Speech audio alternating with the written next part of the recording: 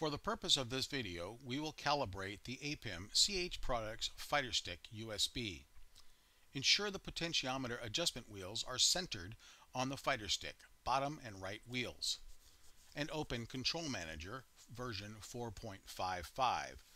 Click on the Test Calibrate button in the Graphic User Interface GUI. Select the CH Products Fighterstick USB and click OK. In the GUI, click the Calibrate button. Follow the steps provided in the large black area of the GUI.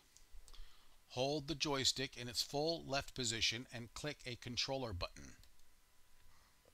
Hold the joystick in its full right position and click a controller button. Hold the joystick in its full forward position and click a controller button. Hold the joystick in its full back position and click a controller button. Allow the joystick to center on its own and press a joystick button.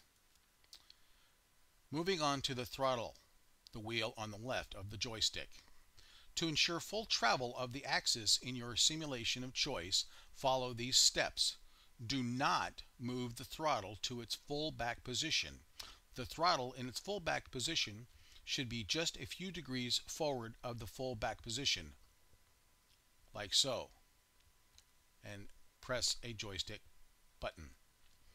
Again, not allowing the potentiometer to go to its full range of motion, click the joystick button.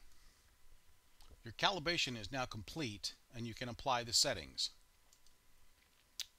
At this point, you can test the full range of motion on all your axes, like so.